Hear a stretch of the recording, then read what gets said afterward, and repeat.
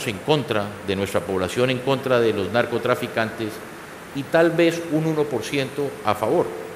Entonces no es una guerra civil, sino yo la denomino una guerra contra la sociedad civil. Y es contra la sociedad civil porque están corrompiendo nuestras instituciones, se está corrompiendo la política, están financiando gente para que llegue al Parlamento en Colombia, están financiando la inseguridad en nuestras ciudades que se comienza a convertir en los grandes problemas. Miremos en California o en Centroamérica el tema de las maras, el tema de las pandillas juveniles, que es un fenómeno que se viene produciendo ya a nivel mundial. Entonces, esto es lo que yo denomino la guerra contra la sociedad civil. Y ya para terminar, lo que necesitamos entonces nosotros es tener la conciencia de que esa nueva amenaza mundial, a través de estas redes de criminalidad internacionales, depende de todos nosotros y a través de la cooperación perseguirlas. Perseguirlas desde el punto de vista de seguridad, cómo podemos hacer intercambio de información, cómo ajustamos nuestros organismos de inteligencia y nuestras fuerzas militares para que el Estado responda a esos temas. Segundo, tenemos nosotros que buscar cooperación a través también de la inversión social en muchos de nuestros países, porque al fin y al cabo, si logramos nosotros hacer las inversiones en aquellos sectores más pobres y más marginados, como hacía mención yo, del desarrollo alternativo, en buena parte vamos a golpear el negocio. Y por último, hacer un esfuerzo común en un compromiso de que sabemos que si no hacemos esos ajustes al interior de nuestros propios países, si no hacemos los ajustes en nuestras instituciones, si no buscamos mecanismos para bloquear ese tráfico de dinero en el mundo, no vamos a lograr combatir precisamente este enemigo común que es el narcoterrorismo, que es el gran financiador de buena parte de los problemas que hoy estamos viviendo.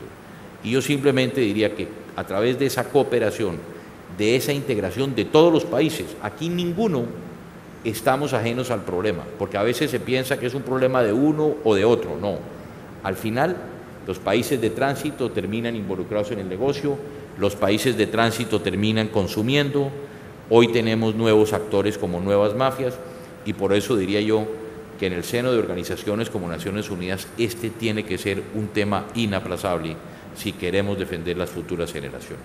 Muchas gracias.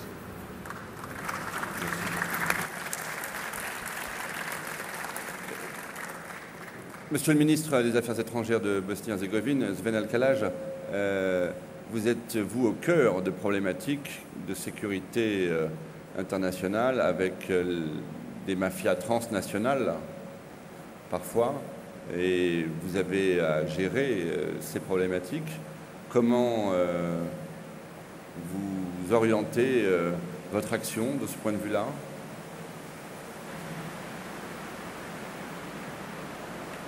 Thank you very much, and at the outset I would like to thank very much to organizers, to Amadeus Institute, and to express my appreciation for the work they are doing.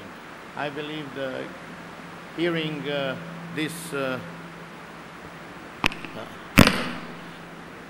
hearing the panelists, my colleagues and friends on this and the other panels, we are able to look into the very complex issue of this world, problems we are facing, and this panel, which is dealing with emergency risks, is an excellent forum to look at overall risks that we are facing, and especially from the position of the small countries like Bosnia-Herzegovina. It has been 20 years since the end of the Cold War and collapse of bipolar world, and 10 years since 9/11 events. So the international scene, international community should be finding the ways to confront all these threats which are emerging from the terrorists and endangering the security of the nations, of the populations confronting our main goal, which is to create continuous economic development, functional economic and democratic institutions, respect for human rights and freedoms, and stability and peace. Obviously, that very complex situation, bilateral, regional, and international interests and relations, which make the realization of those issues very complex, are before us. We have to organize ourselves within new world order, as someone mentioned here, and in the global world, which is so much interconnected, when there is no borders for these emerging threats, which become more and more transnational. So what we need, we should need more cooperation and mutual understanding on bilateral, regional, and multilateral levels in order to face and react properly on those threats and challenges we are facing now. So I see, as Mr. Bittman mentioned at the very outset, the Organization of United Nations as a real universal organization which was created to prevent wars and conflicts and to lead the world on the way of development and security. Of course, there are important regional, sub-regional organizations, as they were mentioned here, but for countries, small countries like Bosnia-Herzegovina, I believe the Forum of United Nations and its organizations, especially Security Council, present such an important instrument and tool to work towards all these important issues and prevent these threats. Someone was mentioning the prevention as important element in confronting opposing the healing the wounds. Bosnia-Herzegovina is one of the countries which faced difficult situation and a terrible war in the early 90s. Practically what that happened, to use the literary terms, that Berlin Wall fell on Bosnia and created such a terrible situation in the Balkans, which had to be confronted only by United Nations. This was the only credible organization that could react in such issue. And seeing the Bosnia-Herzegovina at that time being subject of a number of resolutions in the Security Council, trying to prevent terrible killings, genocide, ethnic cleansing, we felt that at that time, in the early 90s, United Nations maybe didn't have enough experience to deal with a similar situation. NATO was never had out of area response. So we were confronted with a very complex international scene. So one country, in order to prevent all these horrible crimes like genocide, ethnic cleansing, war crimes, crimes against humanity, if it cannot deal, and this usually happens in the conflict situation, I believe the collective action should be, through the Security Council, through the United Nations, should be the right response in order to prevent all these horrible crimes to happen. We have very good legal ground in Charter, the UN Charter, in Chapter 7, which should be used when peaceful means cannot help to resolve this problem. Mr. Leroy was mentioning non-military and military approach. Of course, when we cannot, peaceful means can fail and cannot prevent these horrible crimes, I believe United Nations, through its means, can and have the means to act. We've seen a similar situation in the recent events in Libya. And what was important and what we missed at the time in the very 90s, which eventually happened in the latest events, I can take Libya because this is the most recent event. Guidelines for use of military force were defined. And then with the help of specific agencies and groups in the United Nations, the building available capacity, willingness of the people who are, and the organization, regional organizations who are willing to act. And what was the most difficult thing in all of this is to generate political will to act. This is the biggest and the hardest part of the whole puzzle, how and when United Nations would, and with which force they would act. That's why we should build standards. We should be looking into all of this, that United Nations is still the best forum and with the best credibility to act in a certain manner. And Bosnia-Herzegovina, being a member now in these 2 past years as a Security Council member, I think faced a number of crisis situations from Southern Sudan, from other difficult issues, and I would like to use this opportunity to congratulate Morocco on being elected to the Security Council, and I'm proud to say that we supported Morocco in this endeavor because we believe that Morocco will be contributing member to the peace and security in the world. So once again, best regards and congratulations on their election. Because if a small country like Bosnia, which was subject of these resolutions in Security Council, can be elected after certain years to become one of the important players of decision makers in Security Council, I think that shows the best how the Forum of Security Council and United Nations can help benefiting, creating and maintaining peace, security.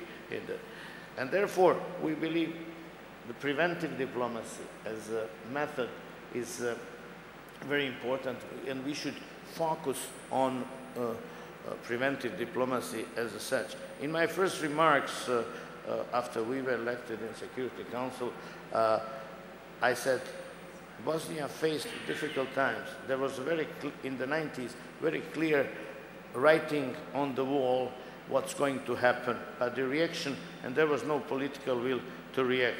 So I'm glad that we, by our participation in Security Council, managed to contribute in a way to work on the preventive diplomacy. And during our presidency of Security Council 2011, we organized a high-level session entitled Post-Conflict Peace Building, Institution Building and Preventive Diplomacy. We believe that this is something that countries should work very much into this, because we would, first of all, save a lot of lives, we would prevent a lot of destructions, and the reaction of international community in post-conflict situation would be much less, and could exercise more work and more energy into democracy building,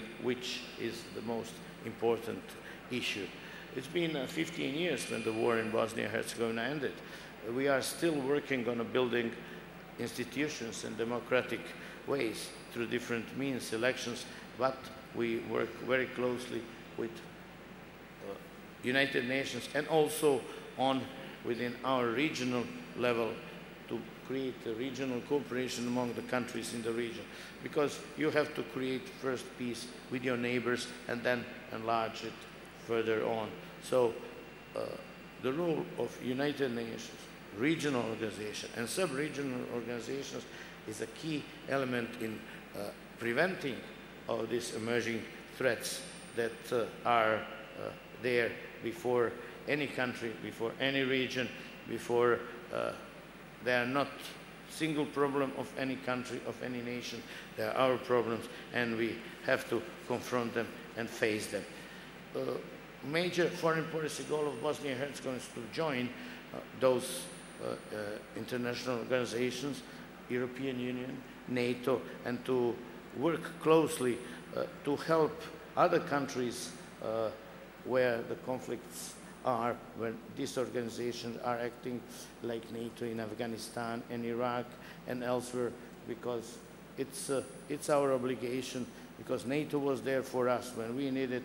Now, I think our number of missions that we have in Syria alone, in number of police missions in Somalia, I think it's our part of this capacity building and what was mentioned here, joining together in moving towards create more peace and security, and which would definitely benefit of economic development and better prosperity for the people. Thank you.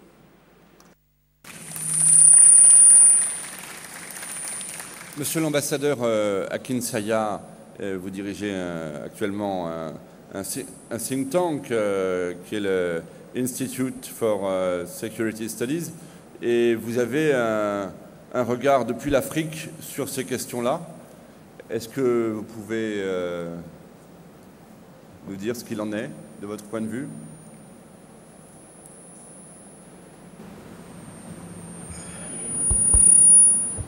It's working. Okay. Yeah. Thank you, Mr. Moderator. Panelists, since I'm speaking for the first time in plenary, I want to first of all express appreciation to Amandios Institute for inviting me. MEDays Forum has become a center, a go-to center for reflections and consultation, and I want to thank the organizers. I used to be the Nigerian ambassador and permanent representative to the African Union and the ECA, during which I played very important role as a key intergovernmental player. Several times I chaired the session of the Permanent Representatives Committee and the Peace and Security Council. And I was also modestly part of the development of the African peace and security architecture, which is the organ, very important organ for conflict prevention, conflict resolution, and conflict management. Let me start by saying that these are exciting times for Africa. The population is growing, urbanization processes are ongoing, there's management of macroeconomic management has improved, there's the youth bulge, the continental organizations are approaching the issues of Africa from the principle of non-indifference. But of course, there are challenges. Africa has its own problems. Problems arising from interstate conflicts, problems arising from disease, development, problems that arose out of post-election conflicts, even though there have been a lot of improvements in the last 10 years about democratic frameworks in Africa. But there are still a lot of problems as regards the post-election conflicts. But what is important is that the Africans are grappling with the problems at national, sub-regional, and at continental levels. But there are new risks, there are new challenges that have further exacerbated the problems of Africa. And this is why, in my new cap, as the director for one of the leading Pan-African institutes in Africa, Institute for Security Studies, we put our focus on human security. Human security not in the context of the state-centric engagements, but involving as stakeholders, civil societies, regional integration, regional economic communities, governments, and also the research institutions in profiling solutions to African problems, and of course the emerging risks that is further exacerbating these problems. But the question that we first ask is, when we talked about collective security, security for what and security for whom? I mean, these are things that will give us a broader perspective of collective security. People are not just comfortable with secured environments, but also in terms of the criminal justice, food security, and the other elements that make an individual secure in his environment. And these are the issues that allows holistic, comprehensive, and strategic approach to issues that daily confront Africa. The Organization of African Unity, transformed into African Union, has transformed in its intervention from non-intervention in the affairs of member states to the principle of non-indifference. And we have seen this in terms of the various organs in the engagement. But the new elements of the security, the emerging issues, adding to these risks, as I said, has further exacerbated the problems of Africa. The 9/11 event, which happened 10 years ago, is to my mind a new element. It was an affront on the economic and the military powers of the United States. They are symbols of an assault. But 10 years after the 9/11, it has not stopped. There are no borders to terrorism. We have seen a lot of the globalization of terrorism, and also what I call the indigenization of terrorism, as we have recently seen with the Boko Haram onslaughts in Nigeria. How do we address these issues? President Bush's former onslaught, war on terrorism, war on terrorists, is now giving way to more strategic, more holistic, and comprehensive approach to dealing with the issues. And we must look at these issues not only from the historical perspectives, but also as a phenomenon, terrorism as a phenomenon. And these elements, this approach in terms of looking at the greater depth of what constitutes an affront, what constitutes terrorism, or what is technology doing to these strategists. It's important that we look at this in a holistic fashion. In terms of that holistic fashion, there's also the element of the governance structures in our various countries, particularly in Africa. Corruption that has been mentioned, the issue of drug trafficking, money laundering, human trafficking. And there have been a lot of engagements at the level of regional economic communities. The ECOWAS has a very ambitious program to address maritime security, ditto for IGAD, SADC, and some other regional economic communications. But while looking at all those norm setting, because even in the African Union, you have conventions, you have quite a lot of norms, normative frameworks, but the implementation of these norms setting is also key, is critical. The Arab uprising or the North African Revolution, what we have seen, to my mind, is the beginning of the end of the 9/11 era. These are exciting times for Africa. People are demonstrating their will. Democracy is coming to roots in spite of all these problems. But what is very important is that there's need for partners. There's need for the international community to respond positively to all the engagements that African countries are trying to do in fighting terror. We need to turn the tide and start to fight terror for freedom, not erode freedom to fight terror. Turning the tide is very important. And what is it? Let's take the example of Nigeria.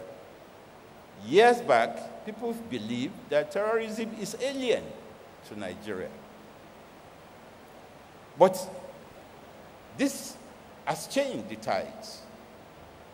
People are fighting for the resources. Demand, I'm talking about the Delta, in the Delta region of Nigeria, resource control led to what became an affront. But of course, government dealt with the situation, not by fighting terrorists, but also by developing a holistic approach to be able to deal with the problem. That is why the problem of the Niger Delta has subsided. But what have we seen in the context of the Boko Harams? It started as a sect, an Islamic state, that is against the values, Western values. That was what was said. They are dispersed. They are not concentrated as the Delta. But also, they have indicated there's the political aspect of their onslaught. There was also the socio-economic element.